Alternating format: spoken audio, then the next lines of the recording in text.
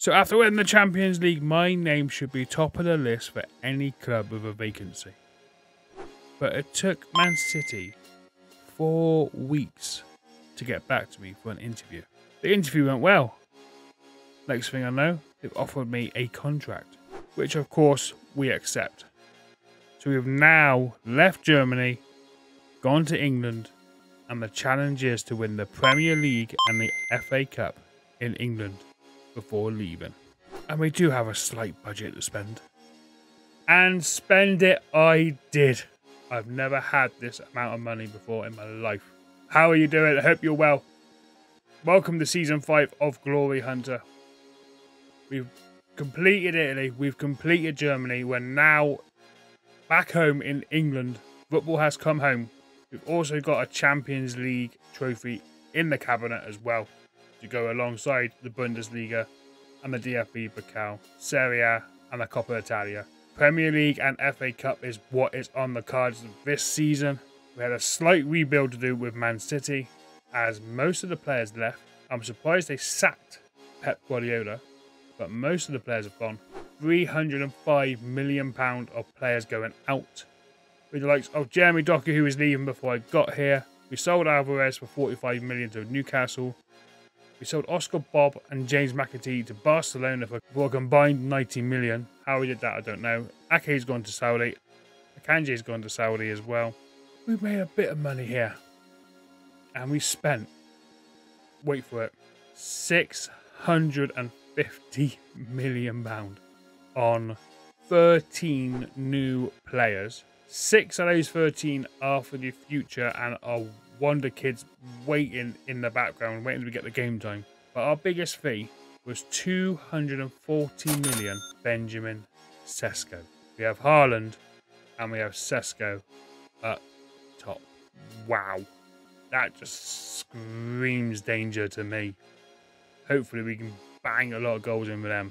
We also stiffened up our midfield with Thuram coming in from Nice for 90 million, and what a player he looks like at 26 years old. We stiffened up our defence with Pavlovic, who was at Tottenham, signed him for 75 million. Busquets is a young kid bought him from Villarreal for 65 million. He has been playing some games and he's only 18 years old. Scalvini from Atlanta for 60 million. Restes as a backup goalkeeper for 50 million. Nelson Brett is a youngster, bought him from Porto for 30 million. He looks decent, one for the future. Pablo Espinoza as well, one for the future, 19 years old. Bruno Rodriguez, another youngster. Like I said, we were wonder kids shopping with this money. I think I might have made Man City's future squad too good. Sasha Christianman, midfielder, good potential. Alan Tujura, the Argentinian, another defender who's going to be quality in a couple of years' time. Chris Hewitt from Lincoln, an English midfielder who looks decent.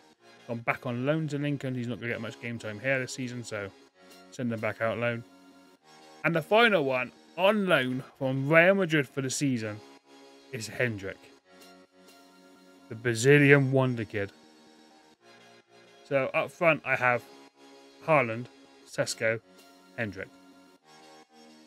Oh, just screams fear into anyone's defence. And we're going to keep the 4-3-3 Cisco tactic that we used last year for Bayern Munich. If I pick without restrictions, best 11, this is what comes up. It's decent. I think I might have missed a trick with right back and left back. They're doing well so far. So we have Edison in goal still here. Rico Lewis as a right back. Ruben Diaz and Gardebal as our 2 centre backs. We have Tomiyasu as our left back. Rodri as our DM. Thuram sits in the middle in centre midfield, which overtakes Kevin De Bruyne, who is now getting on a bit. On my left, we've got Nico Williams, who's another good attacking player. Bernardo Silva's an inside forward, and up front, it looks like it's Hendrick and Haaland. But Hendrick only just came in. So Sesko has been there, and he's got 5 goals in 4 games. And wait till you see the start of the season we have had. It's not the easiest start to the season. Community Shield, we won 2-1 in the Community Shield against Arsenal. Our first game of the season was a 3-3 draw against Liverpool. Now, check this Liverpool team out because it's ridiculous. Osimhen, Kane, Wirtz, Musiala, João Neves, Romelu Lukaku, Liverpool have got one hell of a team. And our first game of the season, we drew 3 all of them. Not bad, not bad. We then smashed Tottenham 4-1. Sesko getting 2. Beat Chelsea 4-0. Sesko getting 2. Drew 1-1 at Old Trafford with Adam Wharton. We have Adam Wharton as our defensive midfielder because Rodri was out injured, getting the goal in injury time. And we just beat Brentford 4-0 with a youth team. The competition-wise, at the moment, we're currently sitting 5th, undefeated, same as Arsenal, but we're 2 points behind them. Long way to go yet, though.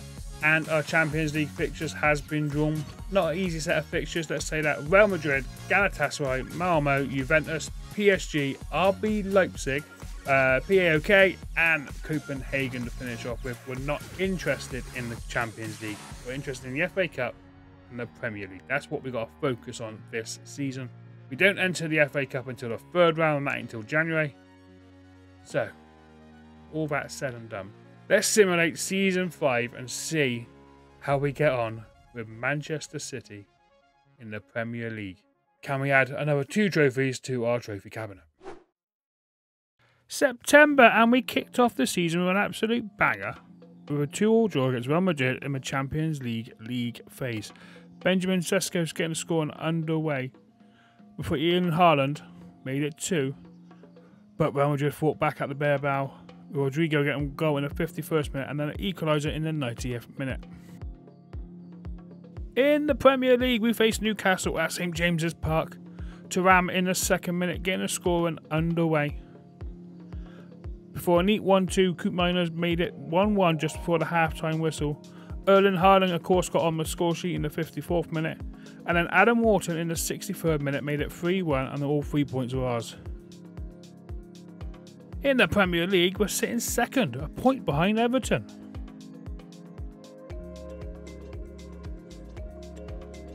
October, and we took a trip to the City ground, smashing Nottingham Forest 6-1.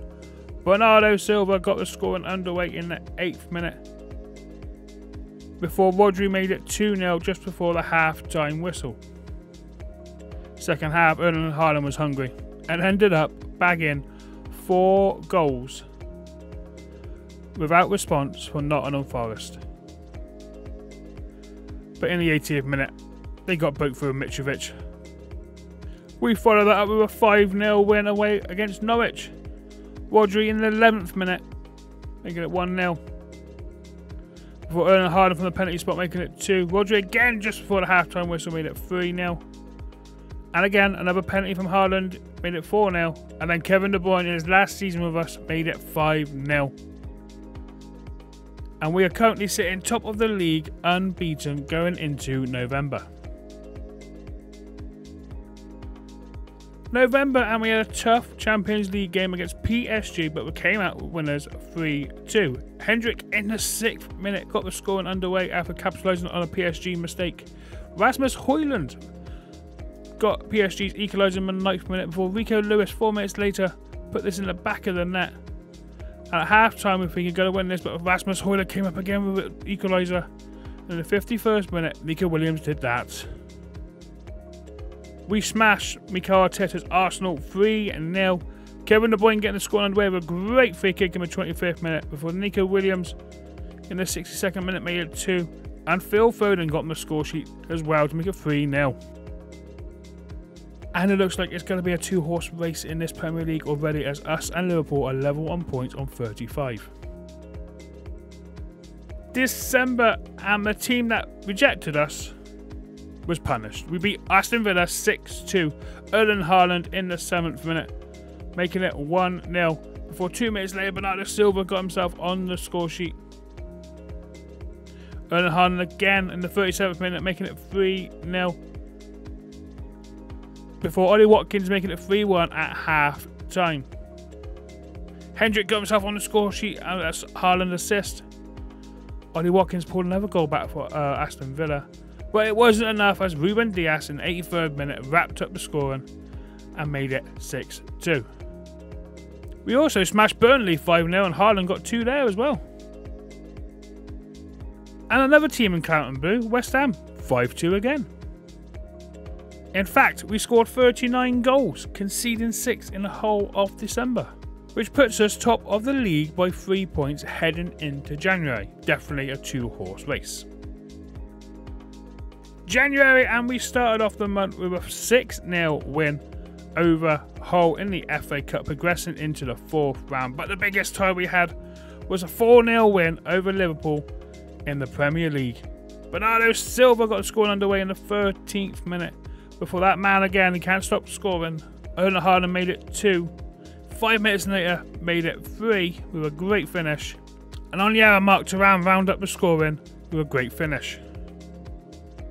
But this was our biggest shock of the season, beating our arch rivals Manchester United 10-0 with Erling Haaland scoring 7 of the 10 goals. We were 5-0 up at half time, so they can't say they had a man sent off. They did though with Garnacho in the 52nd minute, but we just absolutely annihilated them from start to finish. The gulf in depth and quality is massive, and whoever manager was at Old Trafford then should have been sacked there and then.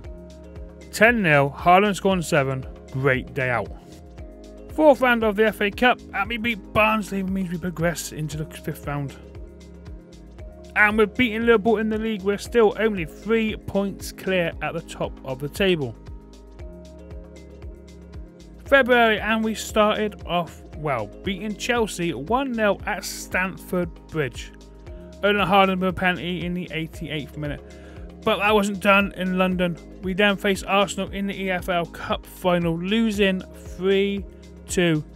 Arsenal getting the goals early on with Martinelli in the 13th minute. Saliba just before half-time making it 2. Bukayo Saka made the game wrapped up for Arsenal in the 64th minute, but Sesko in the 81st put a bit of pressure on them, but it wasn't enough. Adam Wharton got us a late goal, but Arsenal win the EFL Cup. We beat Preston 5-1 in the 5th round of the FA Cup, means we go to the quarters. And in the Premier League, we are now 9 points clear of Liverpool with 10 games remaining. March, and in the Champions League round of 16, we faced Fenerbahce. In the first leg, we win 5-1. But then in the second leg, we won again 5-2. 10-3 on aggregate, meaning we go into the quarterfinals. Talking of quarterfinals in the FA Cup, we beat Brighton 3-2. Nico Williams in the 2nd minute got the scoring underway in this one before an Andre equaliser for Brighton made it 1-1. Erling Haaland from the penalty spot doesn't miss in the 37th minute before Sesko making it 3-1, and Yuri Alberto for Brighton in the 83rd minute gave it a bit of a squeaky bum. Back in the Premier League, and we beat Brentford 3-0, Haaland getting himself 2 goals and Hendrick getting on the score sheet before a shock to the system as we lose at home to Everton 3-0. We're still top of the table, 9 points clear with 7 games remaining. Surely we can't throw this away.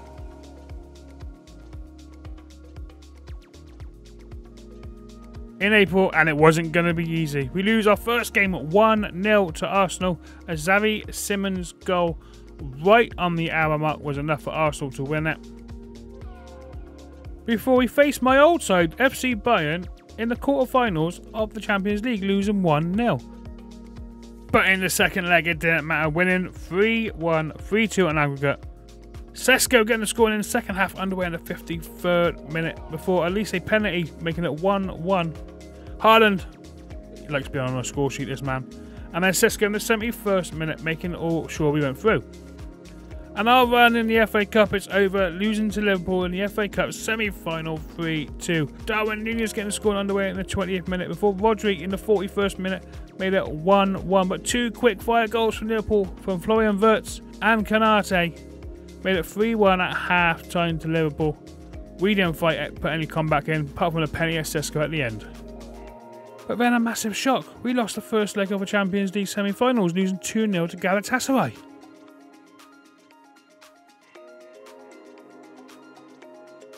It was just a blip. Second leg winning 7-1 means we progress to a Champions League final. Foden got scored underway in 29th minute before Sesko made it 2-0. Galatasaray got a goal back in the 44th minute before the second half performance of a lifetime from the squad. With Bernardo Silva in the 46th minute, Rodri in the 54th minute, Silva again in the 57th minute, and Rodri in the 75th minute, making sure we go through 7-3 on aggregate to another Champions League final. But the pressure was really on now. Win against Brighton, and we are champions of the Premier League. And we nearly got off to a perfect start with a free kick that hit the post. But it falls back to Wharton, who makes it 1-0. Against Brighton, we're passing the ball around lovely. And Javiri gets in and makes it 2-0. That's his 4th goal of the season. Second half, and Wharton with a free kick whips it in, back post, and Galvini making it 3-0. And of course, we've had a whole season with him. Surely he doesn't miss many goals. Haaland with a 64th goal of the season. And his striking partner, Sesko, from distance, top corner, making us win 5-0. And we have become the Premier League champions, which means that's another trophy ticked off our list. That is 6 trophies in 5 seasons that we have run. But Manchester City are your champions of the English Premier League yet again. What a great season we have had. Oh, and we got in the Champions League final. Yeah, this happened.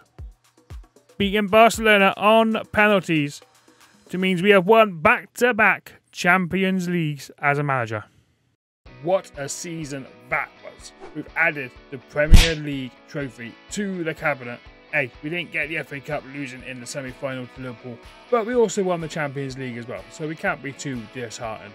Premier League is one of the hardest ones to win. Same as the FA Cup, because it's a knockout competition, there's no second leg, there's one game, that's it.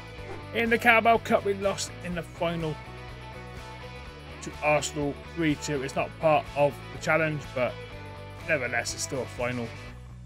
Knocked out in the semi-finals to Liverpool 3-2, who then go on to beat Newcastle 2-1 in extra time, so they're the holders of the FA Cup. So we're staying at Man City next season to get that FA Cup. We've got to get it early. Premier League, we win it by 5 points in the end with a goal difference of 100. And Erling Haaland scored 50 Premier League goals. 5-0 Premier League goals. No one else is anywhere near him. Haaland has had an absolute worldie of a season. But I think the biggest shock of the season was smashing Manchester United 10-0. With Haaland getting 7 goals, but not picking up man of the match. It's one of the weirdest ones ever. Busquets gets man of the match because he has 3 assists. Goals-wise, as you can imagine, Haaland walked away with it. 64 goals in 46 starts. Unbelievable. The man just couldn't miss. I think he got a bit tired at the end because he got rested sign up. So he's a bit tired. Sesko had a good first season, 38 goals in 37 games. Hendrick on loan from Real Madrid with 20 in 38. Bernardo Silva surprised me with 16 goals in 49. Rodri had 15 from central midfield. Thuram had a good season, 12 goals, 15 assists. Nico Williams with 10. Phil Foden with 10. Adam Wharton with 9. Assist-wise, 24 assists from our right back, Rico Lewis, who is unhappy, wants a new deal. Probably give him a new deal. Kevin De Bruyne got 20 assists as well, and he's going to be missed at the age of 36. He's now retiring.